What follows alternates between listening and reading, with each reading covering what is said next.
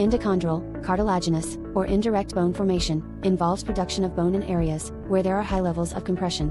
Thus, it is seen in the cranial base and in movable joints.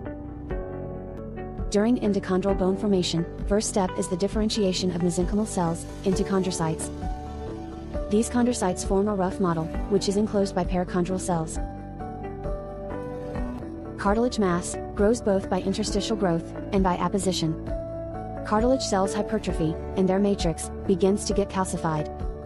During this time, blood vessels penetrate the cartilage mass from the perichondrium.